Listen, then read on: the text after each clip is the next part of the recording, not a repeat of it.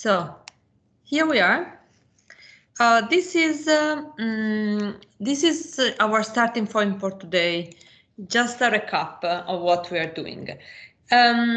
We were talking about modeling, design modeling for web application, and we also mentioned that we work on this picture as to identify the design space.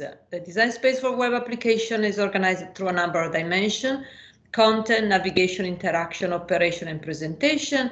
Our focus is on the large, in the large. So we focus on the high level properties, abstracting from any implementation detail, and abstracting from the detailed properties. We want to describe general property of the content, of navigation, interaction, of presentation, and we totally omit dealing with operations. And we have different models to address different. So the different submodels, sorry, let's go up. The different submodels are C-IDM, L-IDM, and P-IDM. Yesterday, we almost completed the description of what C-IDM is. It has to do exclusively with content.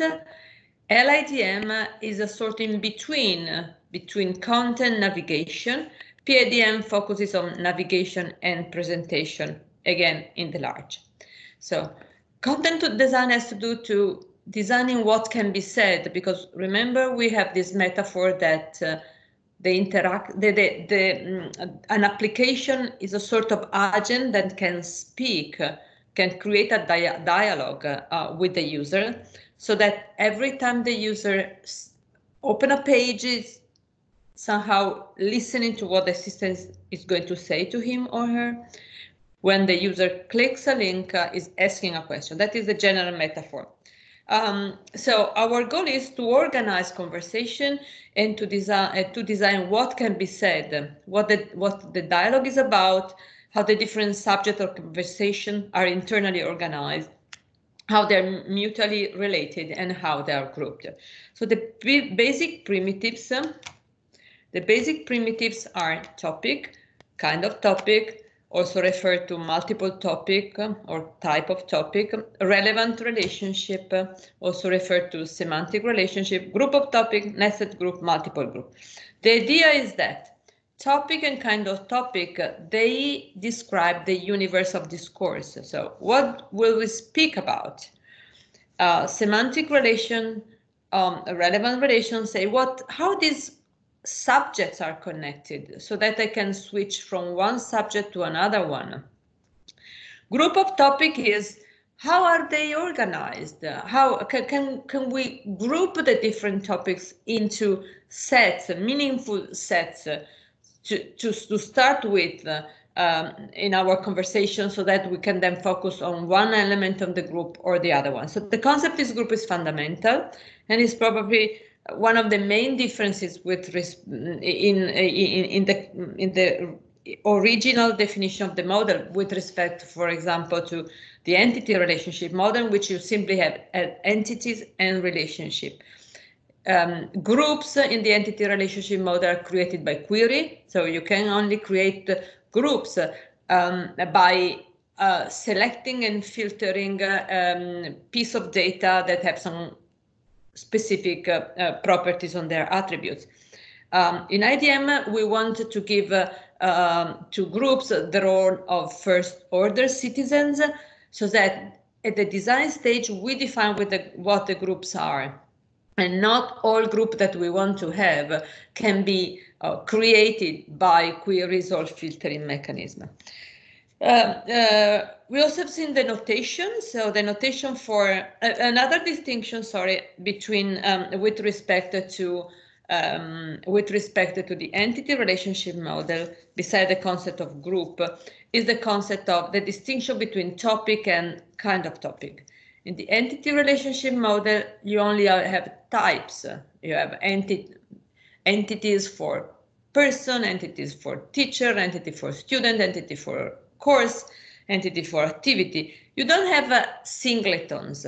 The topics are the content that are available in the application as individuals. So individuals topics that do not have other similar contents. So that in any application, in most application, for example, the owner of the application, the institution that about which the application is a single topic.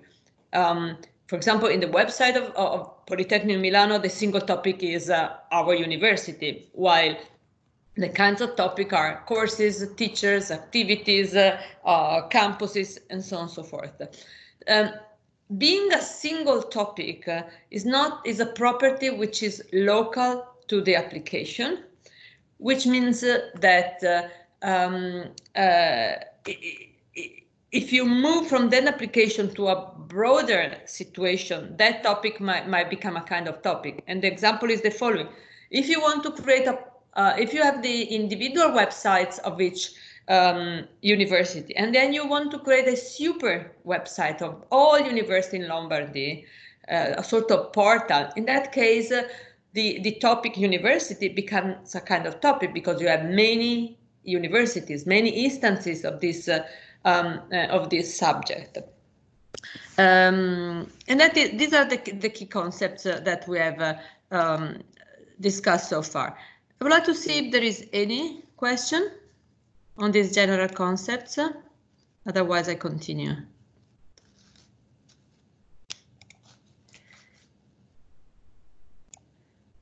Okay, one question is about the definition of primitives, which is a sort of broad question. Primitive is primitive is the basic language of a language. It's the building block. Is a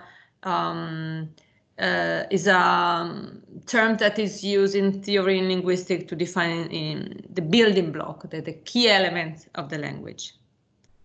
Okay, so I will continue. I was here. Okay, so we have seen some example. I would like to stress again the notion of group,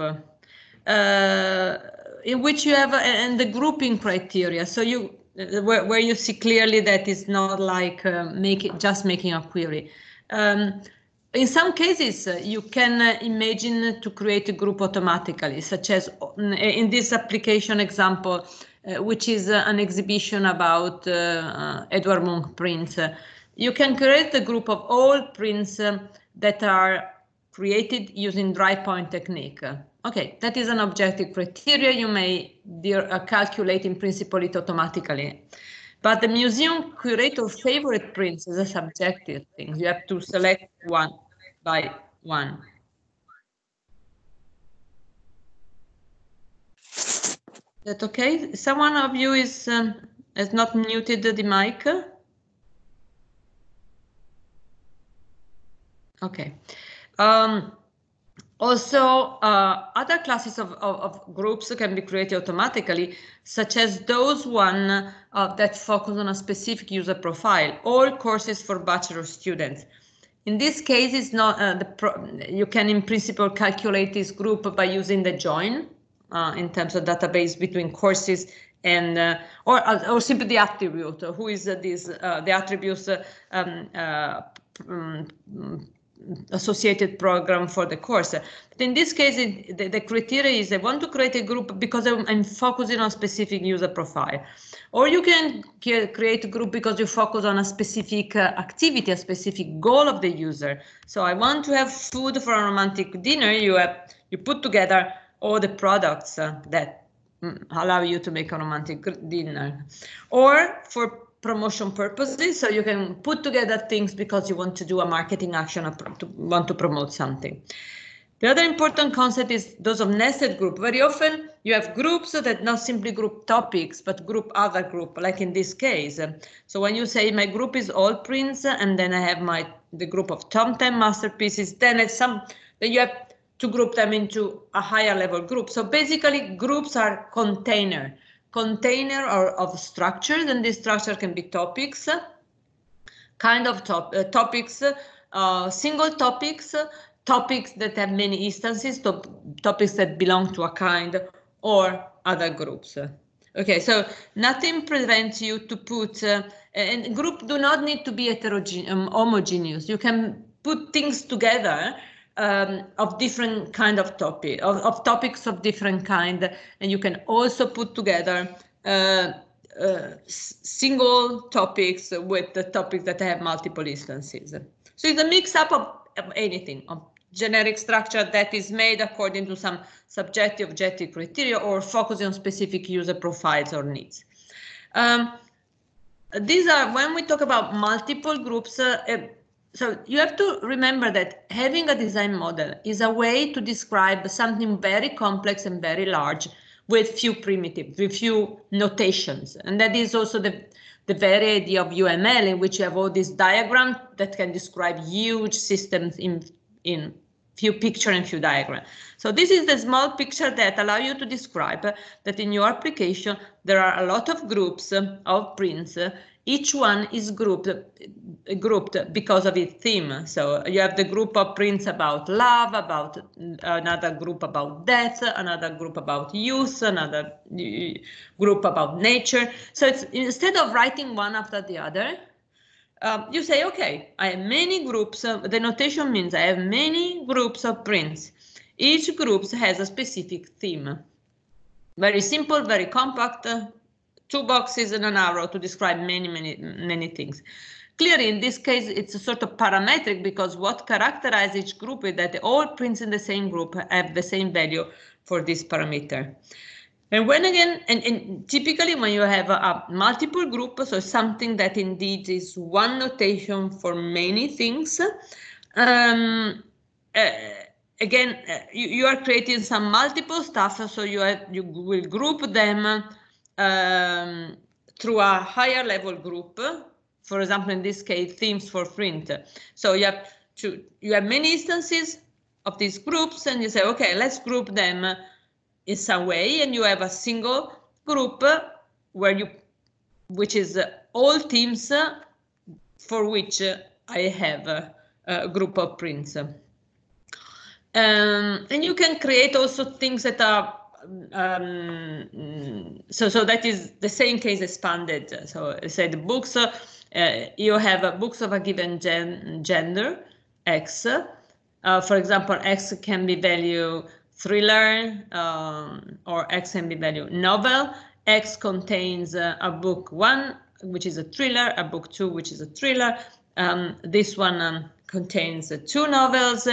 Okay, you create a nested group, genders, that take them together. So this is multiple. You see, this is an instance of book by gender.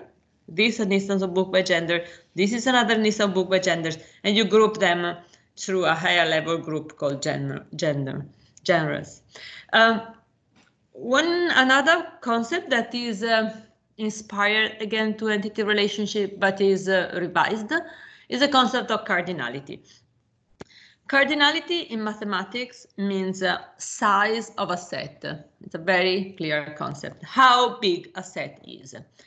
So cardinality is a concept associated to anything which is a set. So in our case, associated to multiple topics, so kind of topics, so the types of topic to the relationship, and to groups. I'm saying not just multiple. Sorry, that is a mistake. So please remove it in the slides as well.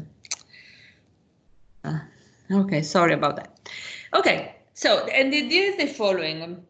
I want to know how many topics of this kind I have, how many prints, how this relationship connect how many elements to these elements. When I say, okay, a relation between a student, a teacher, and the student in a course, of course, for me, it's important to know that you are more than 140. Okay, but it's important, not just in principle, it's important because I need to plan.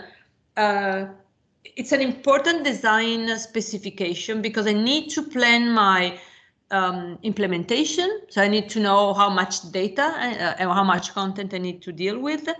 And also I need to plan the entire editorial process. So cardinality is give the weight to your contents. You cannot just say, consider, for example, your the application that you have to develop for the project.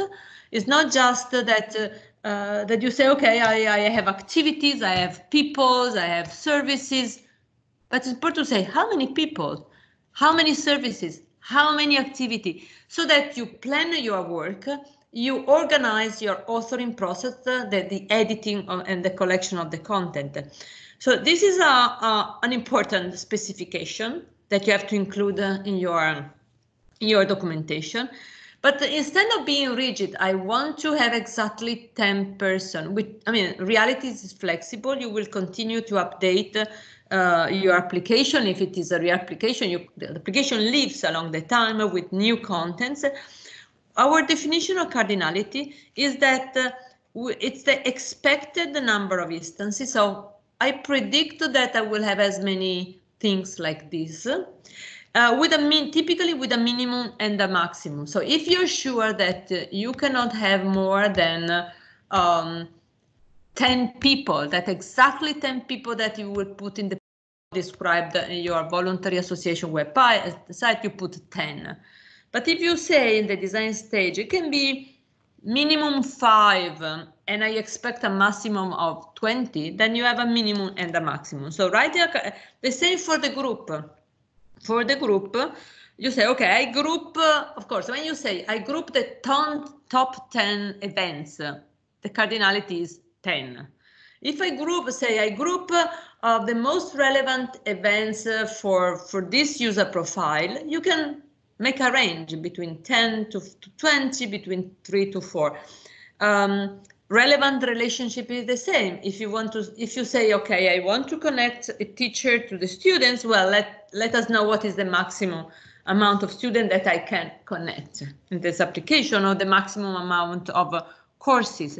And if you look at cardinality, you will see in your web during your design, it's really important, because then there are further design steps in page design that are affected by decision, by the specification of cardinality. So keep cardinality in mind, and remember it is important for page design, for designing the paging and from planning navigation.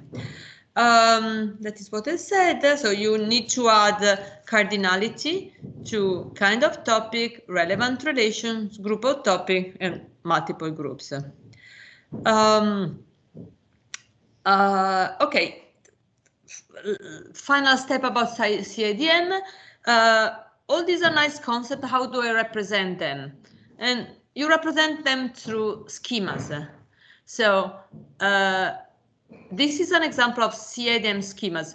You see, there are kind of topics, techniques, artistic movement, print, period of life for Munch. There are single topic, the museum, the specific artist, Munch, Edward Munch, about which the exhibition is, the exhibition itself, events. We will shortly discuss about events, contacts and credits, and then there are several semantic relationships and several groups. So the typical question that when people question, when there are situations in which the topics is about multiple things, such as events. So you may wonder why prints or room is a multiple topic and events is modeled as a single topic. So what do you expect that we say here? And then I switch to questions. Okay, so there are several questions. Can you give an example of topic with multiple instances? Okay, most topics have multiple instances, like in this slide here. All this, we have multiple instances. Print, we have many prints. Technique, we have many techniques. Room, we have many rooms where prints are exhibited. Period of life, we want to represent different periods of life for Munch. We want to have many artistic movements who are related to Munch or influenced Munch in a given period of life. You have many artists, different from Munch, who are the main representative of the artistic movement. But we have one exhibition, one museum, one main artist, one topic which is content, one topic which is credits, one topic which is event. And the reason, okay, let me see other questions. So I ask you, why, in your opinion, the designer decided that events is a single topic, credits is a single topic, context is a single topic, but room is a multiple topic? Okay. Oh, well, let me just go through the question. Can you give us an example of topic? Yes, we had a group of topics that contain different copy kind of would indicated by more than one arrow.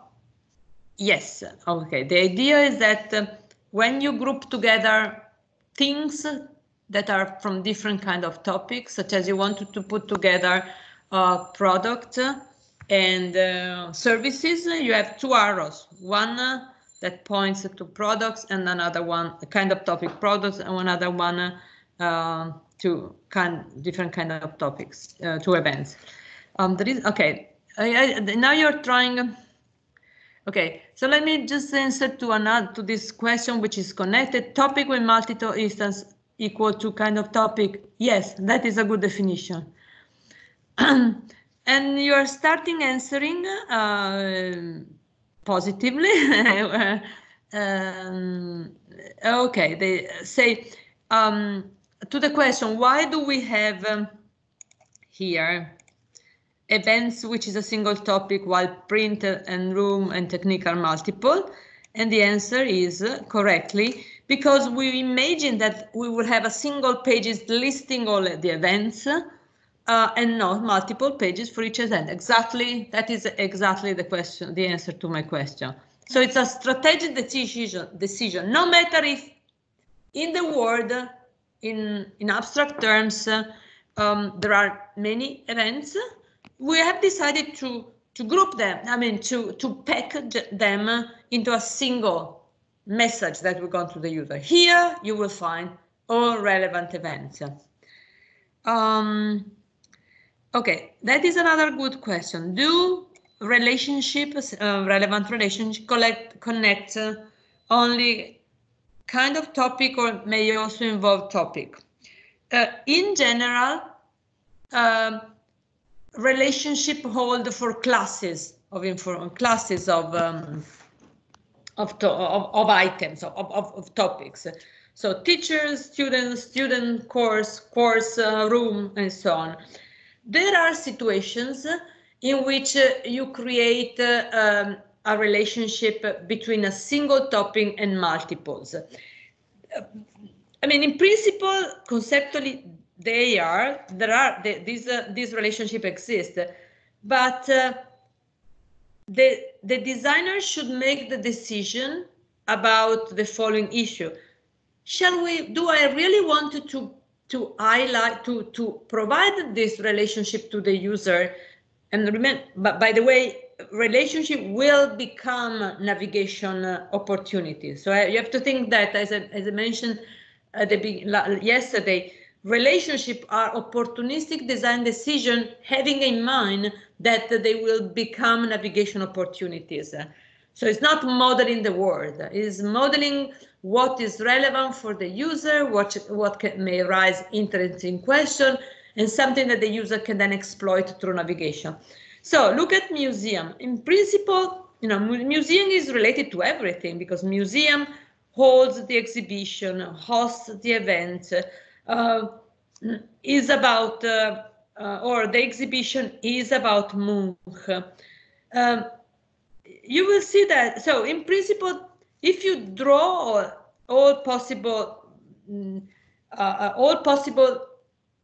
relationship between single topics and other topics, so the museum holds all these rooms. Munch has used all these techniques. You have to make a decision having in mind that all the relationship that you provide become navigation opportunity. If you give too many navigation opportunity to the user, you get into this in an issue similar to information overload. You're giving them too much and you have usability problems. We will see when we do page design. So please remember this question when we will discuss page design, because this is related to the definition of landmarks in page design. So we will solve the need for the user of having connection, of exploiting connection with single topic by putting single topics as landmarks. And so landmarks are, well, you're using landmarks actually in your usability study. Landmarks are links that are placed in all pages of the application. So instead of creating explicit so a relationship between single topic and multiple topics,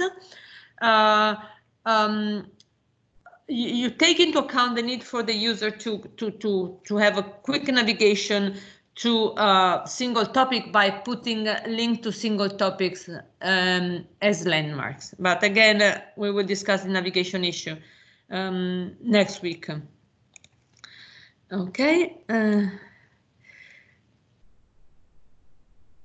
Okay, the question, do recognition, okay.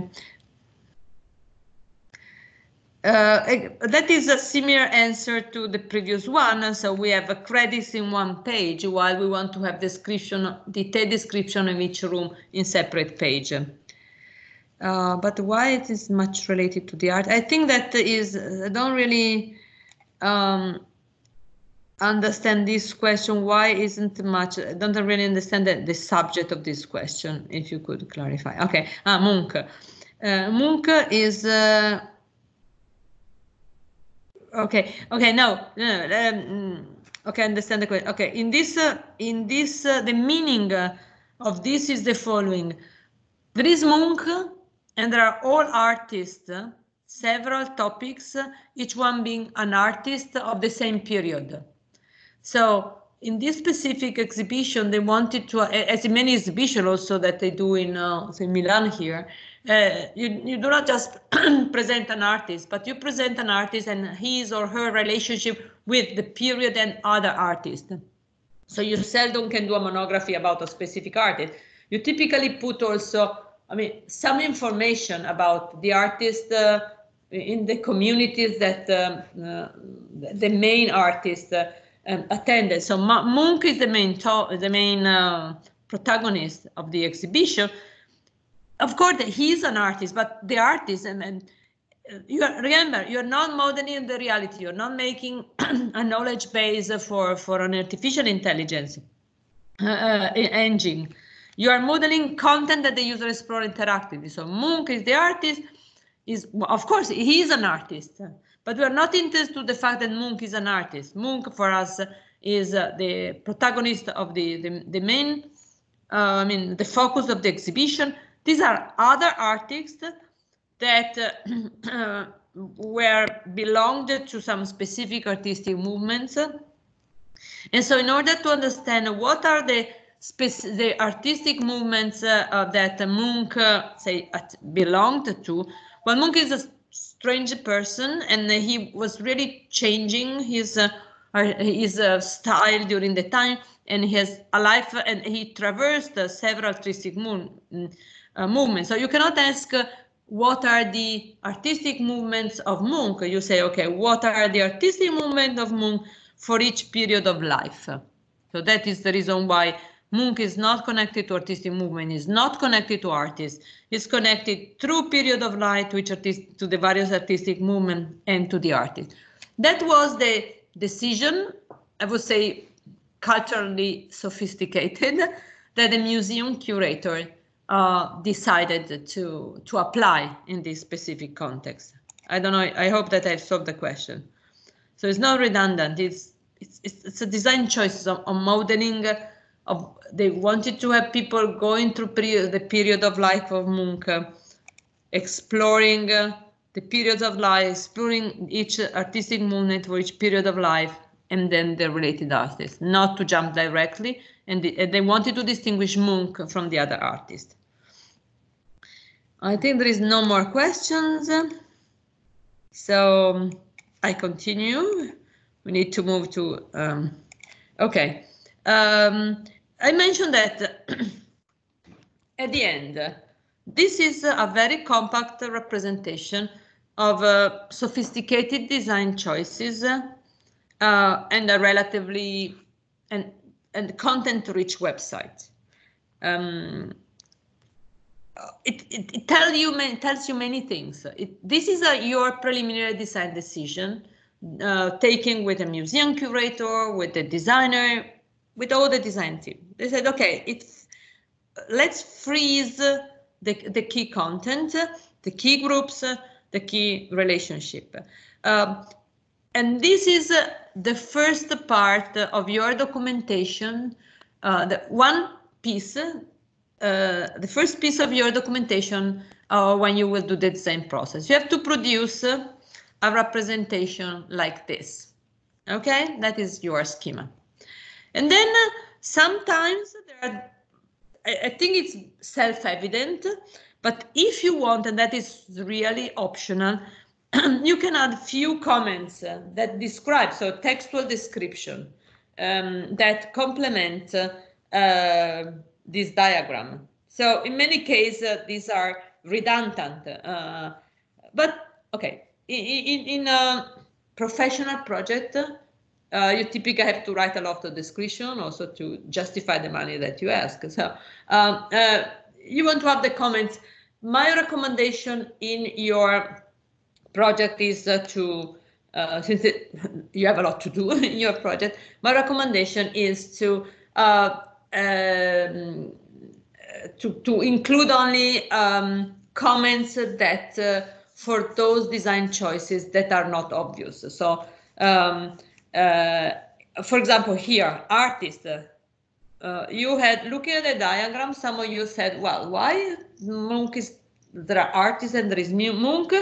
And so in this case, this explanation is useful. Artist is the description of an artist, of artist living during Munch time. Okay. So they here in this kind of topic, the linguistic style is that kind of topic, and they describe in a generic way the typical instant, the typical exemplar of that kind of topic. So relevant, sometimes relevant relations, sometimes some comments are needed for relevant relations, because not always the label that you put on relevant relationship, look at here, influenced by, belonging to. By the way, you are allowed to use, to make, in some cases, when the arrow, the inverse relationship is evident, you can omit it for readability. So look at here, artists belonging to one artistic movement, artistic movement represented by, you see in this case, I put a label and then during the formatting I lost it's overlapping. So typically you put labels for the relationship due duration, but if you forget it, it's not, it's clear what you know, what the meaning of the relationship from one direction. It's important that you have two arrows when it is bi-direction. But anyway, in some cases the comments can be related to where comments are useful are typically in relationship or in some groups. But again, you don't need to specify each single item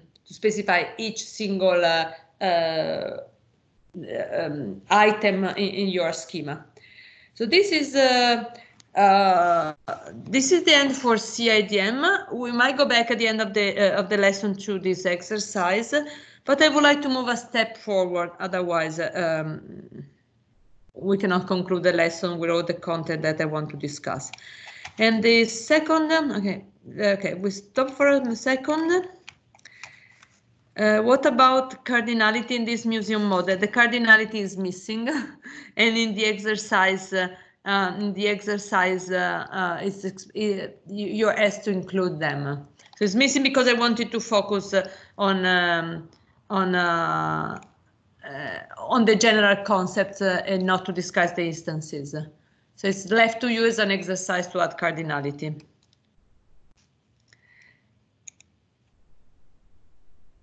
Okay, so the next step is about L-IDM. No, sorry, pop. Here we are. L-IDM. Here the lecture is, L-IDM is relatively simple as it has less primitives. We are here. L-IDM is about content in the large, but having an eye about navigation. So you design L-IDM thinking about how will people use it more in a stronger way with respect to when you use C-IDM. So that is just a wrap up of the previous slides, a repetition of previous slides in which we see how the different submodels fit in the design process. So it's a replication of the other slide. L-IDM is, what is it about? It's basically content specification refinement. You are refining the property of the content that you will have in your web application. It's an intermediate step in between the content design and navigation design. So you start having in mind how the user will navigate the navigation without specifying how she will navigate. So you define the content, it's something about content, but having in mind navigation. It's a conceptual specification process and in the large process. And remember in the large, because the typical mistake that you students do when you do design is switching between level of abstraction, providing too many details and omitting some important part at conceptual level. So remember, in the large is a mantra. You are not working on the detail. You are remaining at a high level of abstraction. And by the way, the ability to present things, to reason at a progressive level of abstraction and presenting things at a progressively decreasing level of abstraction is something that you should learn in general in your career. I often see students also during the thesis or during the presentation of their project that continuously switch between high-level concept and the implementation details. Remember, people must be accompanied through step-by-step towards from higher level concept to lower level concept. Just opening a comment about the students' capability of presenting things. Okay, so and the idea is the following. Sometimes we have topics that are big. Big in the sense that you have a lot of content about these topics. For example, if you're talking about, you're describing a course in a university website, in principle, you really have many things to say, the syllabus, the exams modalities, the teaching material, the reviews that are given on the course. So they are big and they have multiple articulated contents. So the idea is to organize topics into parts, to split topic into parts. Each part, but that is an important point, each part must be a self-contained, so something that is not split in an arbitrary way, but there is a self-contained unit. When I say the syllabus of a course, I mean the syllabus is a sub-concept, but is self-standing. It's clear what the syllabus is. It's clear what the bibliography for a course here. It's clear what an abstract for a course here. It's clear what a long description for a course here. So the idea is that slicing, taking a bit things and splitting into parts. These are, and why do we want to split? Because then we have the building block to connect pages.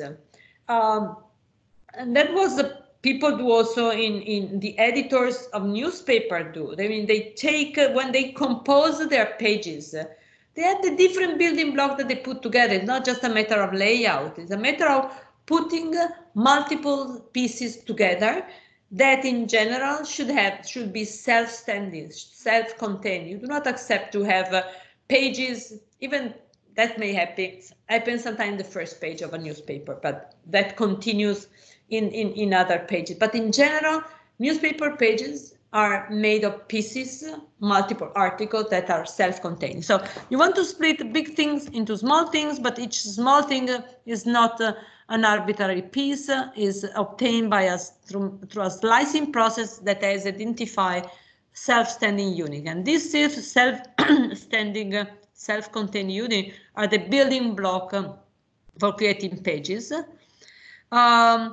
Also, let me zoom here because apparently, okay. Sorry, it just was not good. Okay, no, it should stay. Also, you want to have some information about groups and relevant relationship. Basically, group and relevant relationship in C-IDM are described by saying, I group topics of this kind, full stop, or I group these things. Relevant relationship are described by saying, okay, I am a relation between this and this. We want to reflect in this L-IDM phase if there is, if there is any content associated to these structures. And so particularly for relevant relation, you want to reflect about what to add to the description of relevant relationship. What IDM is not about, I'm saying it explicitly because very often in your project, I found some typical mistake. And the typical mistake is defining a specific data structure of topics. So IDM is not about defining the data, the detailed data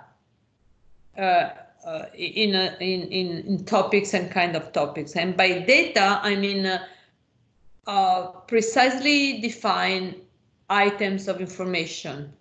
For example, when if for an event, if we have a kind of topic event, you specify an event, but you don't need to specify that an event, like a table in a database, have a date, an address, a time, a contact name, or similar. Just say an event has some practical information and a description, for example. You don't get into detail of the data structure. The data structure are specification in the small. They can be specified using database models such as the ER. And in fact, in your documentation, you will be asked to add a session in which you describe this data structure for your whole website. So you are invited, you are asked, not invited, you are asked. There will be a section in your documentation which is the entity relationship model for the data structure needed to provide the content described in the IDM models. Is that relatively clear? Or so remember, you are working in the large and you are not required to write data structure in the small. I want to pinpoint it because it's a typical mistake. Okay, then these are the basic primitives. There is one name that you have to remember, dialogue act. Okay, make a mental ping in your mind that dialogue act is the key concept. It's a key concept. This term comes from linguistic. linguistic. The dialogue act, linguistic model a dialogue as an exchange. In linguistic, that's also now used also in conversational technology, in conversational agents. So dialogue act is the package of information that is exchanged during a dialogue. So when I'm speaking, the dialogue act is what is said between when I start speaking and I end speaking. So when I say, okay, a sort of pause is when it marks at the end of a dialogue act. So the idea of dialogue act, because remember here we have this conversational metaphor. So a dialogue act, the concepts are dialogue act and representative dialogue act. These are related to topics and kind of topics. And basically, dialogue acts represent the basic components of topic of a given kind. So when I speak about a course, I typically start presenting the course, and this is a dialogue act. And then you may ask me, okay, tell me the detailed syllabus, and so I start with another dialogue act describing the syllabus. Then you may ask me, what is the teaching material, the bibliography, and I start telling teaching material bibliography. So there are different moments. Unless I'm very verbose person, which sometimes I am, but the system should not be a verbose person. I do not tell you everything in one shot. It will be too heavy. It will be too cumbersome. You will probably miss the point. A good speaker, a good conversational companion is able to condensate the various aspects and organize conversation in different pieces. Okay, so dialogue act is basically, that is the metaphor, is basically a component of topics. A representative dialogue act is a dialogue act of the dialogue acts for the topic that is most relevant. It's the one that is really it's most relevant in the sense that you should speak about that dialogue act. You should express that dialogue act before saying something else. Then the content about grouping is called introductory dialogue act. The content about relevant relationship called transition act. So dialogue act is something atomic and is a characteristic of a topic. Dialogue. So what you're basically doing is taking a big things and creating slicing. So you're doing slicing, a fragmentation task. So for example, painting, you get this dialogue act: introduction, visual presentation through full screen image, bibliography, provenance. And we see an example here. Look, you have, okay, I'm not saying that these dialogue acts are in different pages. I'm just saying that these are the semantic component. Like in this case, painting, which by the way can become full page painting if the connection, okay. We have technical information. We have overview. We have provenance, exhibition history, technical summary, bibliography. Okay, so basically and if you go to other paintings of the same author or of other authors, so let's go to other works of art of Goya. You will see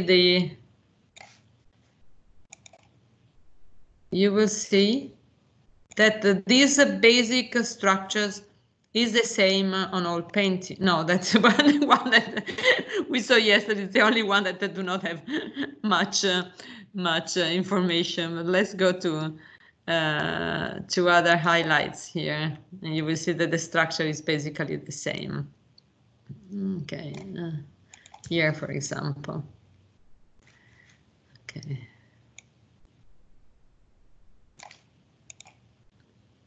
Okay, similar structure, big picture. Yeah.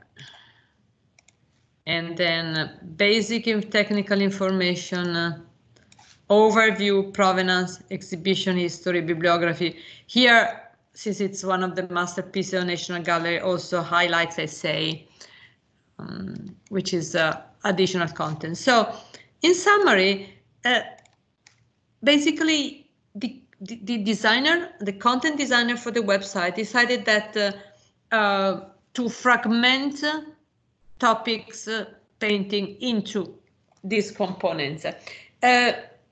Why do you want to make this slicing? As I mentioned, because then, like in this case, you can provide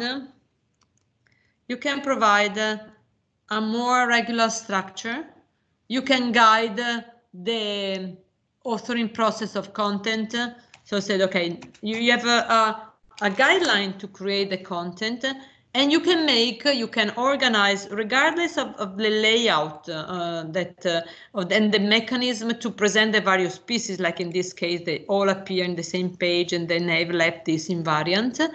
But basically, you can regulate the content production process and the visual layout process, and then the implementation and creation of pages.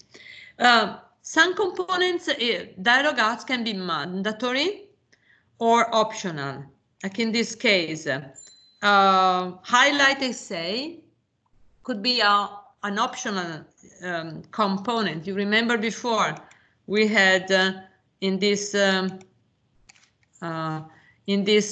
painting here, I said, I have inscription, which was not in the other. Inscription means when there is a signature in the painting. They don't have they probably didn't have the time to write much description here, so they only put inscription as component. Inscription is optional, is not in all painting. Here they don't have description, they have inscription. So as in this case, and I invite you to navigate the National Gallery because it's inspirational in terms of design. There are some dialogue act mandatory, so normally the one that you put are the one that must be in all elements, or some of them you can mark them as optional. In general, you have one single piece, which is the default, but you can also have multiple pieces. Like in this case, all these are single pieces.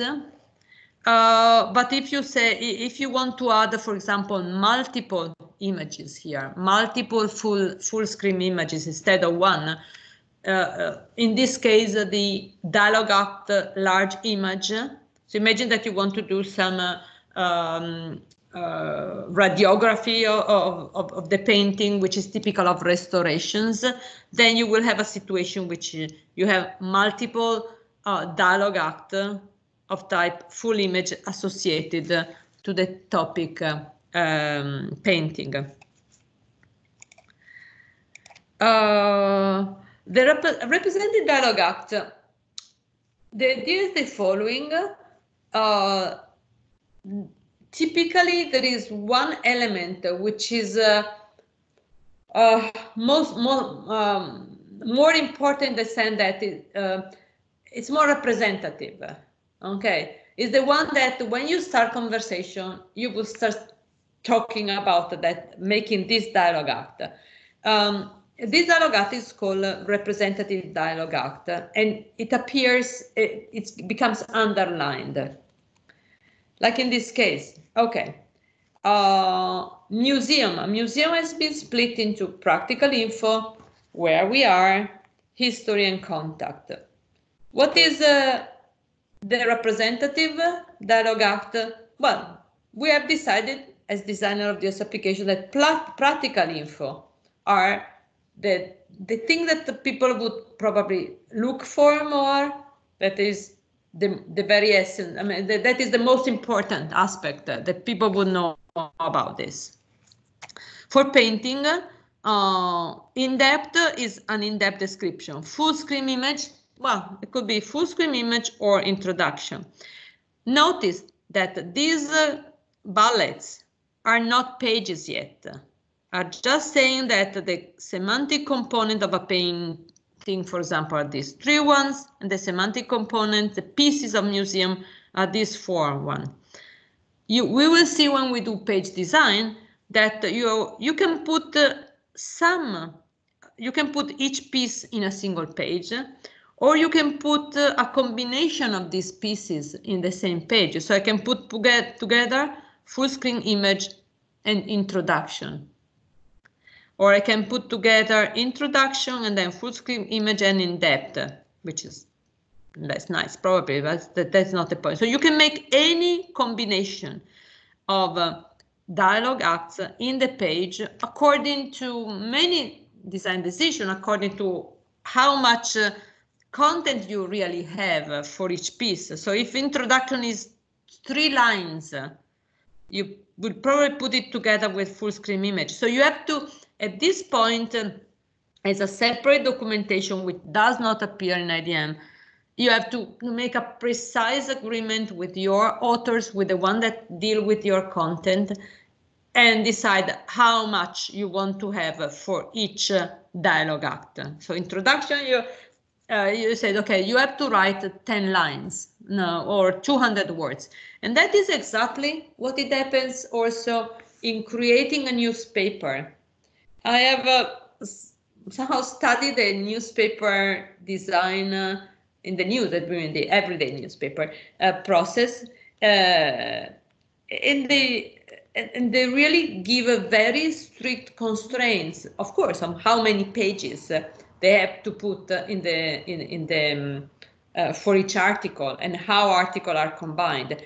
So far, online newspaper are a long list of articles, not much structure, but the journalists, they have a specific indication when an article is posted also online to produce a specific maximum number of words. So giving content authoring requirements and constraints allow you to also to then identify what you can combine in a single page. In museum, you can put practical info on where we are together. And the reason why we have separated these 2 items is that practical info is probably just textual, where we are is can have a picture or beside a text.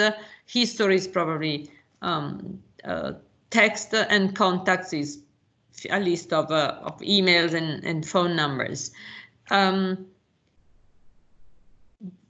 And then, apologize for the visualization. Sorry. Okay. I will show with this visualization that is. Okay. This is a various example of fragmentation. Basically, museum has multiple fragments, but in our Munch website, all these topics have not been any fragmentation at all. Okay, no, sorry, no, that is not what I want to say. I want to say that you have there is a sort of a mismatch. Okay, there is a tension between do I do single topics which are big and then I split, or do I start with many single topics since the beginning? So this is the first choice. I say I want to talk about the museum, and that is a single topic, and then you split. Or you can immediately understand that you want for the museum, you want to have practical info, history, where we are, and contacts, and then so you make the slicing at C-IDM level, and then you don't have much to do during L-IDM. I mean, both processes, this one, large topic, then split in parts, or clear idea of all the parts, so they become single topics and no splitting. It's up to you typically the design process, the most frequent design process is this one. Large topics then are split. In that, because you don't have an idea, you know at the beginning that you have to talk about the museum and understanding what you want to say about the museum, which are the dialogue typically appears later. But from a technical formal perspective, both processes, this one and this one, these are both correct. Short, so just final another slide about topic and dialogue act. There are different fragmentation criteria. Fragmentation can be, I have a lot of content and let's try to split it into more readable, more usable. Or you have something related to the nature of the content. I have images, I have text, I have animation, I have sort of data, like in this case, these are sort of, these are sort of technical data. Or you can split by user profile, which is a sophisticated design decision. Look at here. You might have, no, that is not a good one. Okay, you might have, and that is what they do here. Okay, they have an introduction for the general public who knows who is Raphael, and a sort of a very a relatively simple presentation, and then they say I want to have something for a sort of essay for specialists, which is this part. So in this case, not for all painting, because it would be a huge editorial effort, they have split in parts that are more appropriate for the general public and something which is more for specialists. Even though also exhibition history, it's certainly not for the general public. People is not typically interested in the exhibition history of a piece of art. Okay, so, sorry. Okay, so you can split because you want to have content for different user profile, or, okay, for multiple media. So my content about this was wrong. For multiple media is the example that I have explained. So I have navigation, audio, and animation, image, and text. Content nature is that there are some parts that are intrinsic in the nature of something, such as a course is obviously done. Course presentation is mandatorily done by a syllabus, by bibliography, and how to do the exam. Okay, so these are the example of this this possible way of split of defining dialogue act. So for example, by side you say, okay, the dialogue act is introduction and further details. You just say, oh, and make an abstract. I have a lot of contents. Let's make an introduction, and then the rest is in further detail. By content natures, such as for a print, I can say what is the subject, what is the technical information, what are the historical information, what are the comments. By user profile, for expert and non-expert. By media, textual plus small image description plus full screen image plus animated image. Okay, short break. Good. Okay, the question is there always just one representative dialogue act per topic? Okay, that is a sophisticated question. In general, yes. You say this is because you have in mind the average user. The average user when they want to know something about a topic. That is the first thing that you should tell them. Okay, but I answering this question. But you might have a situation in which your user is more expert, or is more interested to images, or also for accessibility reason he might look for sound content, for example, or for visual content only. So in general, there is one representative. You can describe, but that is not an explicit primitive of the model. You can add in your comments that other dialogue acts are representative for different categories of users. But in that case, you have to describe it textually. And if you want to enforce this behavior that every time the user asks something about a topic, you provide that representative content, and the provision of this content depend on the user, so on something that you must know about the user. Then you need a sophisticated, say, personalization mechanism, which are not simple to implement. So it's a very good question for sophisticated websites that have some sort of personalization. This can be done. It's not explicit part of the primitive of L-IDM, but you are not prevented to express this design decision as a comment, and you will not be able, or probably not in the time frame of the project, to implement it, but it could be a good observation. Each dialogue act will be a new page. That is something that we will discuss next week. So it's up to you. When you go to page design, you have the building blocks. Like, there are the blocks of a Lego. And you can decide what you want to put together. So the most straightforward design decision in page design is that each dialogue act becomes a page.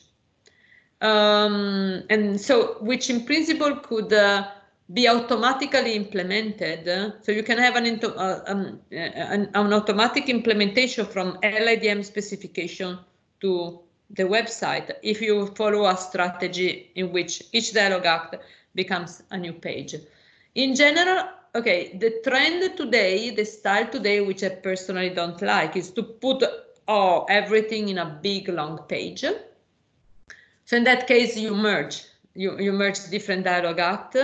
And that is the other extreme. You have done the splitting, but then you put everything in one page. That is a delicate point that we will discuss. So good to raise this question. I keep the answer suspended in the sense that it deserves a discussion that we will do in the next lecture. Okay. If there is no other question, I would continue. There is no practical. Okay, in the previous example, there is no practical difference between the two approaches. And he is referring to this picture. Okay, this is approach number one. Approach number one is at the beginning, during content design, I know that I will have to have content about the museum, and I decide what this content is only when in a further step.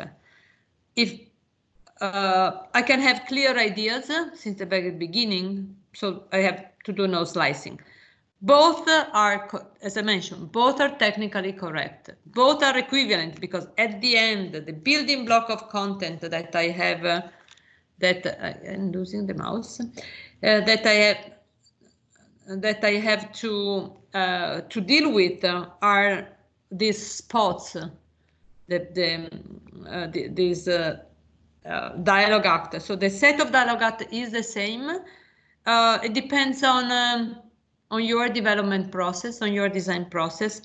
The most frequent design process is this one. You have a general indication of the need of including a description of the museum, and then this is a refinement that you understand in a second step of the development process during content requirements analysis. So this is the one on top reflects better the the normal process.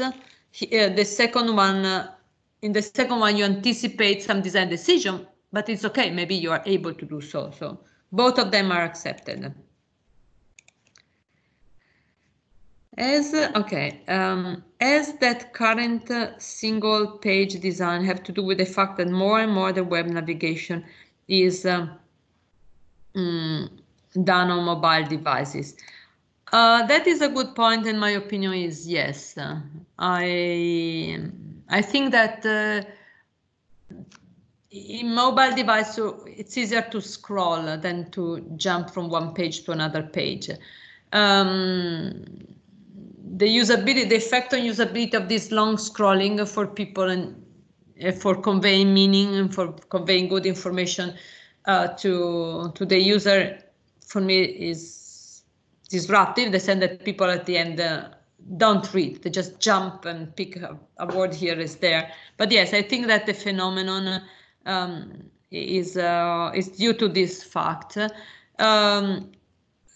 One could say, okay, I could have a version on the mobile which is long, so I download the page once and I have many pieces all together. While on the website, I can appreciate the fact that I have focused content. So, I mean, I think it's nice to have this representation here. I mean, it's very pleasant. It gives me the context and it gives me other contents on demand instead of having. I show you an example. The National Gallery of London.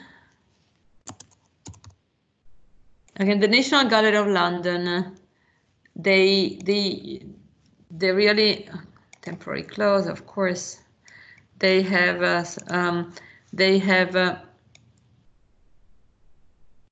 okay. They have again highlights. Okay. Okay. They have chosen to let me see. To have longer pages. Okay. We will discuss the usability of this website. They've decided to put a lot of content in one single page to, like here, without somehow organizing things. So my point is the following.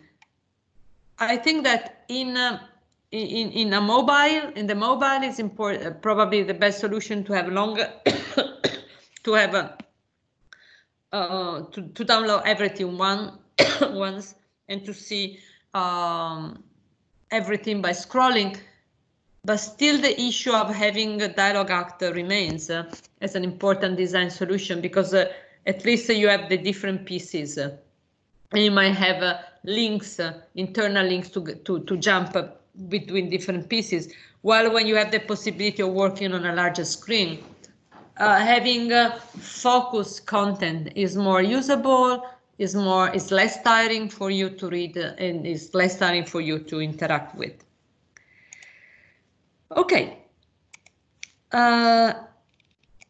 Okay. Then this is the notation. So the notation is simple in L-IDM.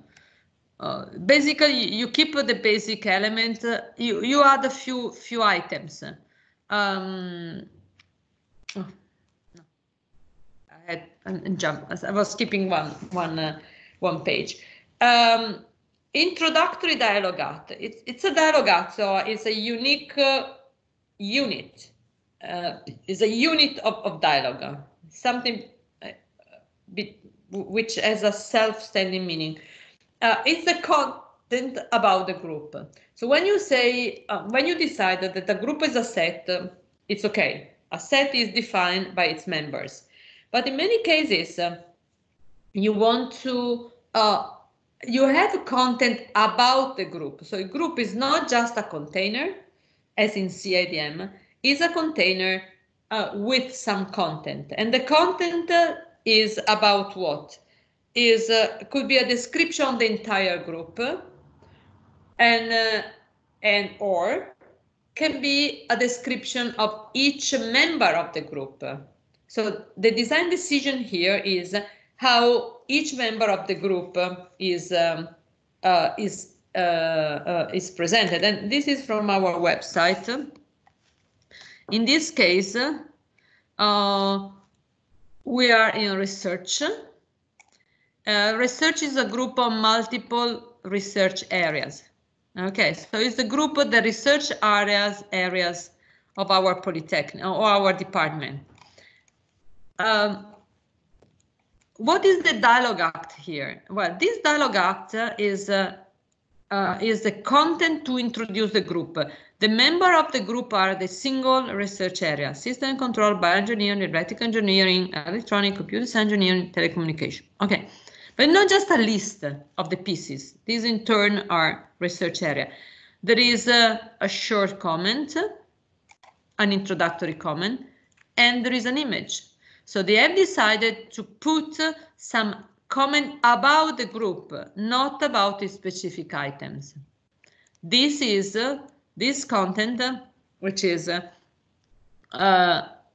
what are the items, what is the content associated to each item, which in this case is just a name of this research area, name of this research area, plus a short introduction, plus some text, some images. Okay, so this is what you see here is a dialogue act about the group research areas of Department of Electronics, Information, Bioengineering. Okay, it has been mounted together, packed together with other information in the page, but that is a clear self-standing conceptual unit that has been mounted on top of the page.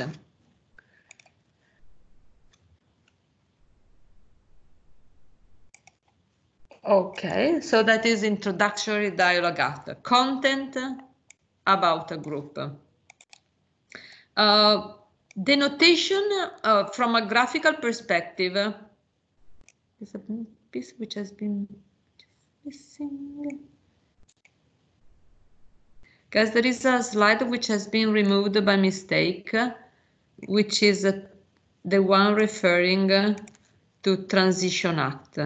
Okay, I speak it in voice, by voice, and then I will include the slide that has been removed by mistake. Transition Act is content associated to relevant relationship. And there are examples here. Okay. Let me find. Okay, okay. Look at this example in the National Gallery of Washington. Okay, we are in Painter. In Painter, Raphael, we ask for what are the works of art. Okay, in this case,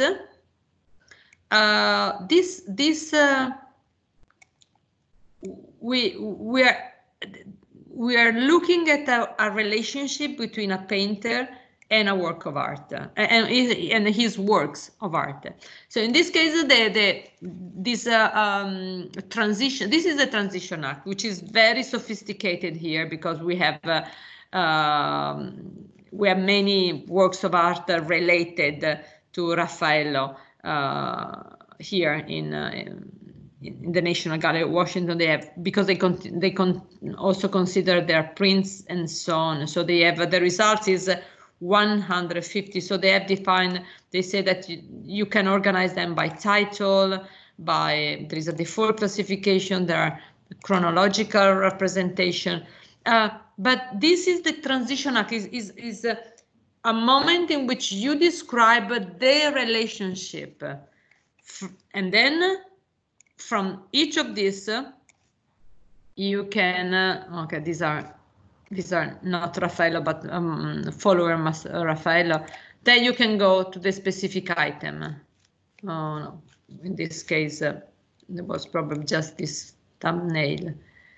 Anyway, so the idea is that you are creating a structure in which you describe the relationship, not in terms of some minimum anticipation of what the related elements are, like here. Okay, it's Paul Cézanne,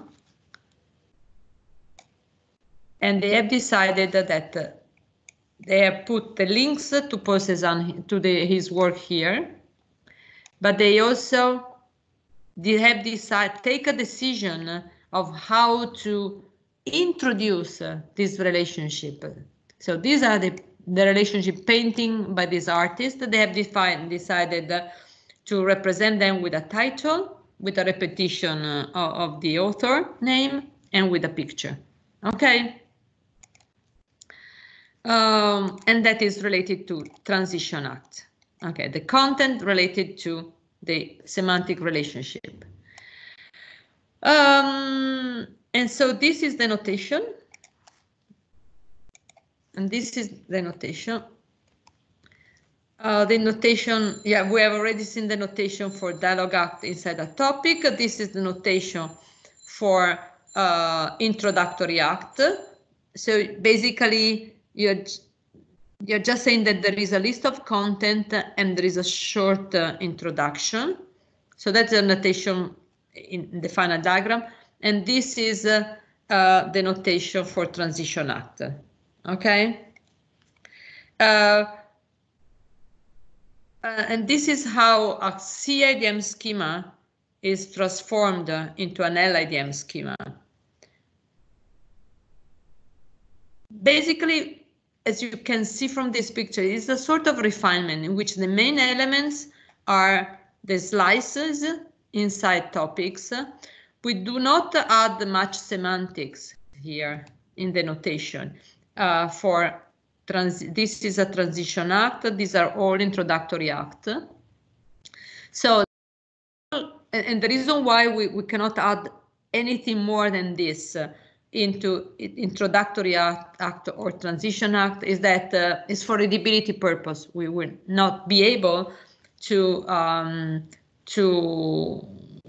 add more elements here. It's complex enough.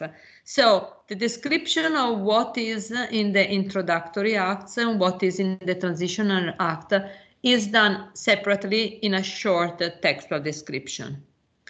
Okay.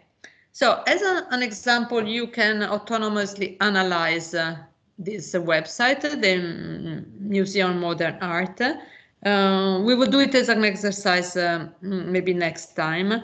I would like to answer another question and then move. Okay, thank you. And then move to the last step, which is P-IDM. So you get a sort of anticipation of what we will see next week. Again, the same picture. We are finished with the modeling content. L-IDM has been the schema provides a refinement, having in mind possible way to navigate. And here we use P-IDM to model more in a finer grained way navigation general in the large navigation capabilities of our web application and some presentation feature related to pages. So we introduce finally the concept of page. Basically, we start from L-IDM specification. So our input is something like, it's not this, but it's this.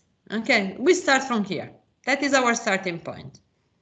You know, many things are missing here. We don't really know, we don't have the home, we don't know what are the pages, we don't know what happened when we traverse a relationship. We only know that we have to describe these topics, we have to describe these related elements, we have to describe to introduce our groups, but we haven't taken any, we don't know, as you mentioned before, how when I am in a museum, how can I reach the other pieces, or when I am in a technique, how can I go and see something about the museum, about the credits, about the contents, and so on. So we know a lot of things about the content here, but we do not know, we haven't taken any decision yet about navigation. And this decision about packaging into pages and navigation is taken in P-IDM design.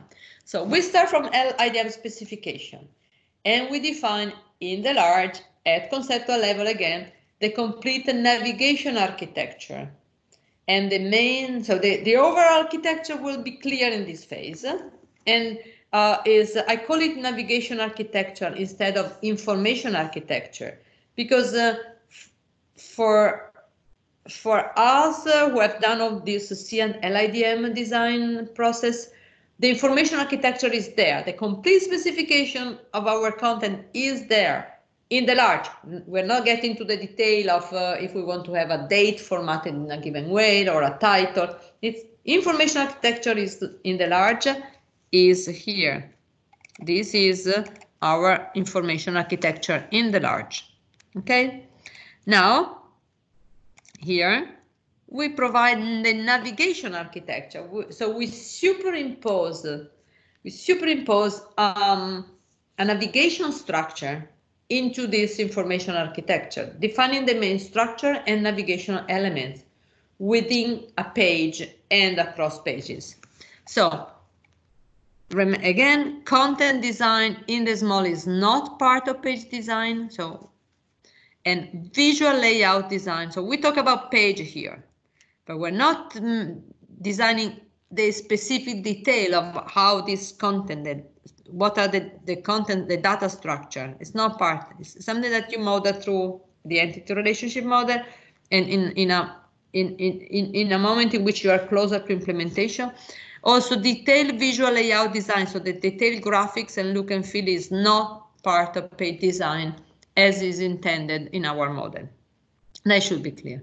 So I want just to, as a sort of a prerequisite to understand the P-IDM and presentation design, I wanted to discuss with you what is what do you find in most pages? What are the key ingredients in most pages? And the key ingredients are content, links, and other interactive elements, and what we call orientation info. And now look at here. Okay, in this page, which we can see also, we can also see directly. Okay, let's just take a look. Okay, just let me take. Okay.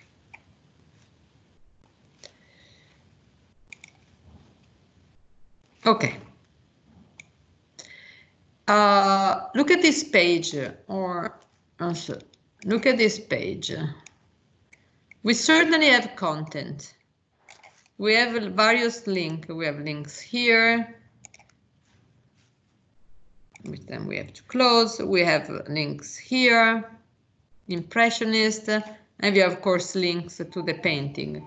Similar here. We have, here the navigation structure is richer. You can also go to floors, you can go to specific collection, you can go to parts. Okay, so surely there are contents and links.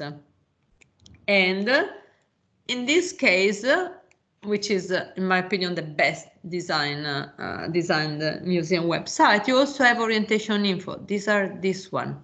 Orientation info tells you what?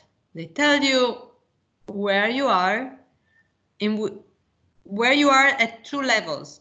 You are in Bindo Alto Viti, which is the title of this painting, which somehow is redundant. It's very clearly, but it's interesting that also if you change it, it remains. Okay, so you are in these specific topics, which belongs to collection.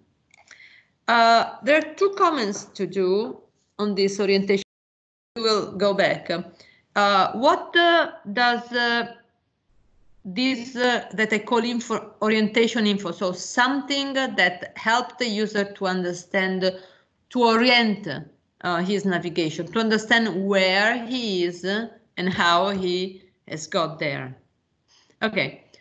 Can you give me example of orientation info in how you, I mean, you often have orientation info in different websites, but you call it in using different names. Okay, can you repeat it? What are transition acts? In 1 second, let me ask the question about examples of orientation info.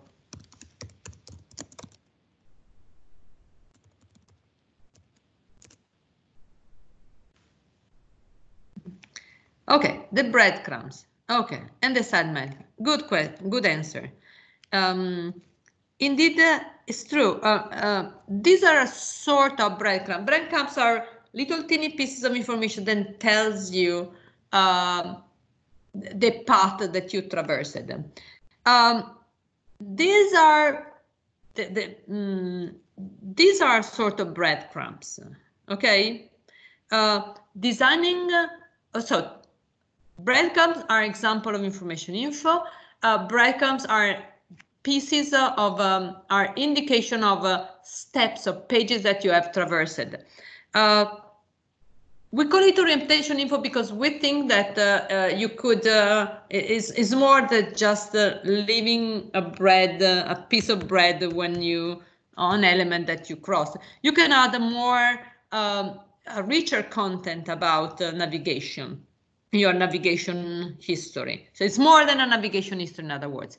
But I want to draw your attention on this example, which is in which the orientation info is similar to breadcrumbs. I would like to know to pinpoint that there is a redundancy here, and a typical mistake that you students do because you are inspired to bad example in many websites. There is a home. Okay, there are 2 points. First of all, it's not really my path.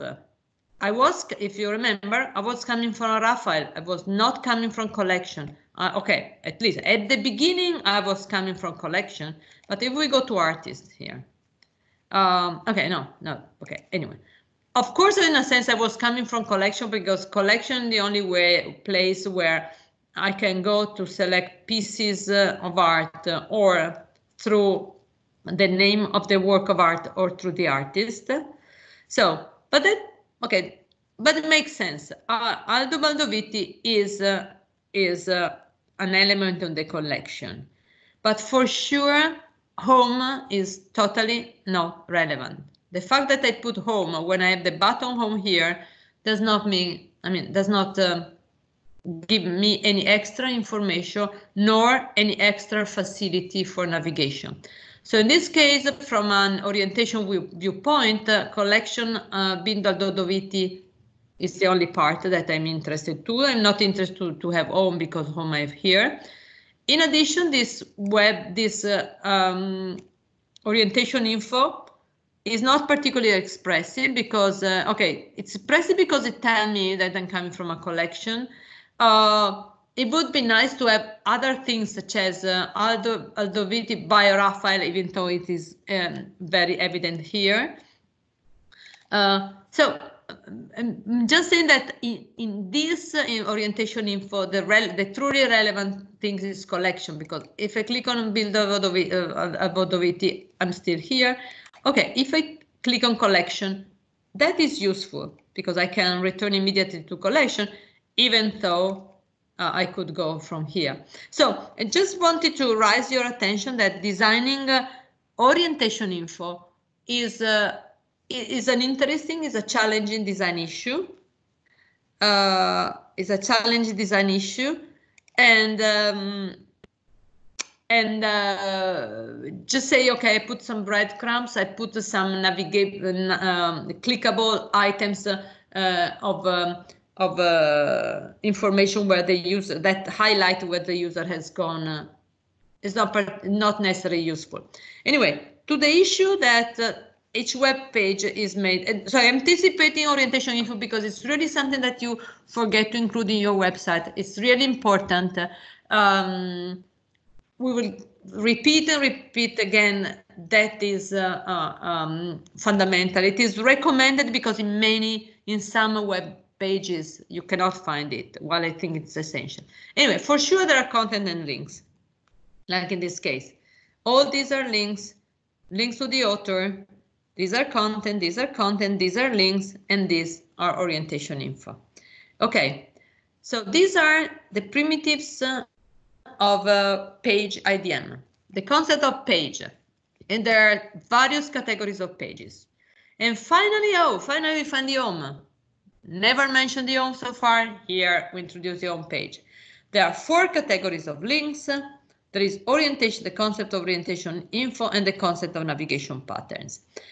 I'm not going to get through these primitives. We will go back next week. You will find the rest of the slides on Bib anyway.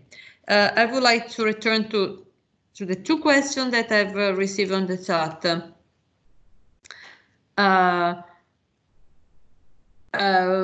Can you repeat what are transition acts? Okay.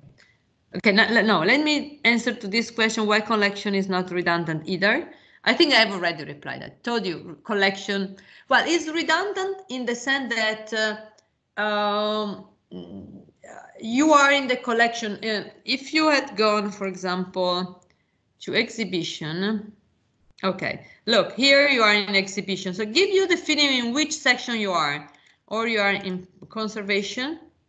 So it just, give you the feeling that you are in conservation, you are in exhibition, you are in the area research.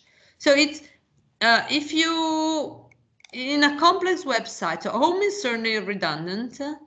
And I find that having the idea of which section you are is useful. Of course, you could have had other solution. I find this elegant and non-intrusive.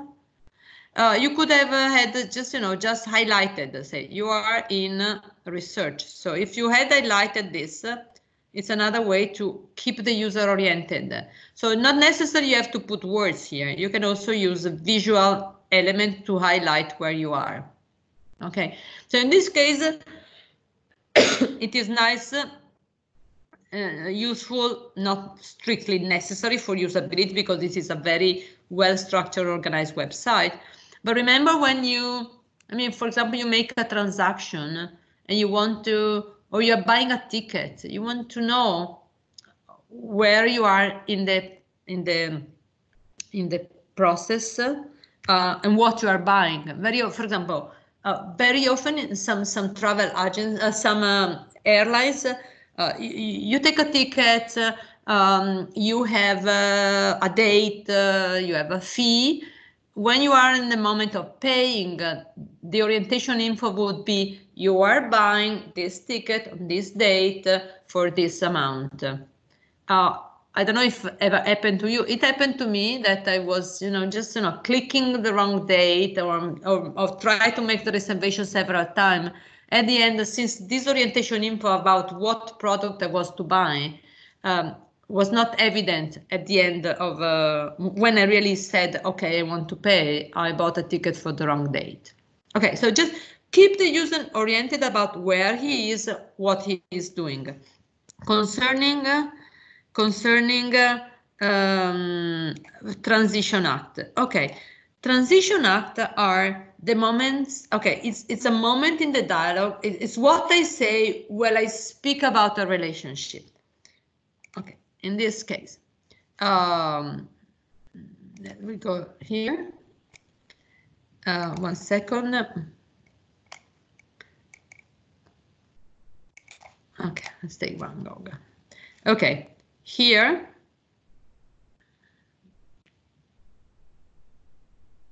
That one, okay. Okay, this is related content. Okay, these are semantic relationship. So they say the related content is you can visit. It's a broad relationship with anything that could have sense for this painting. for example, audios, other audios. In this case, are all audios and video contents.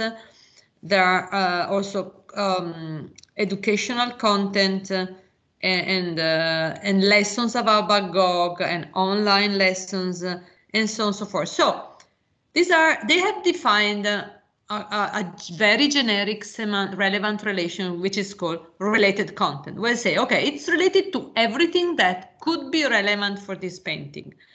Okay, this what you see here.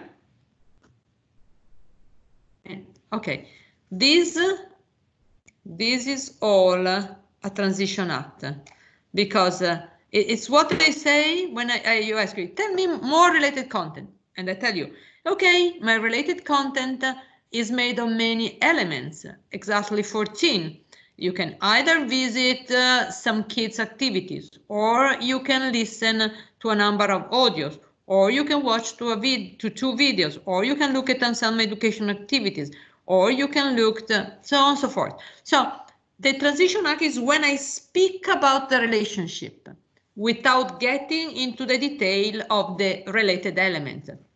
So in a more simple way, okay, I can but by the way, in this website, okay, no, that is more evident in Cézanne. Okay, when I say, okay, what are the painting of Cézanne? I'm asking a question, so I'm invoking a semantic relationship, and this is the dialogue act. All these things here. Painting by Cézanne, these are our dialogue act. So I answer you by saying, okay, the painting by Cézanne that we have in our museum are an old woman with a rosary, Avenue Chantilly, the bathers. Okay, I'm telling you, I answer you by listing the items. I'm not telling you anything specific, or very few which is specific of a specific item. In order to learn more about that item, I need to navigate to the topic. Okay, by the way, here in this museum, they have decided to have a semantic relation which is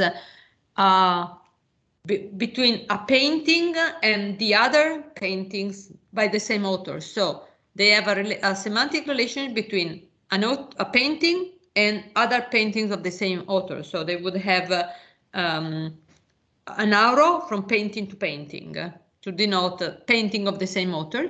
And in this case, here is the transition act for more painting by the same author. Okay, hope that is clear. Can transition act be associated to content previews? Yes, that's what we are doing here. This is the content preview. The content preview is a picture, a thumbnail, a title, and for me, redundant, the author. It's redundant in terms of content, but allow you to click and go to Cézanne, and then information if it is on display or not, and if it is on display, they have a link to the specific room where these where this exhibit is exhibited. Okay. Other questions?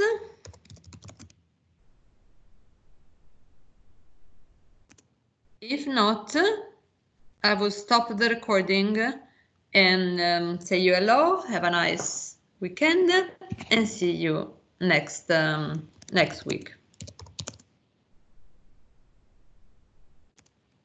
Bye-bye.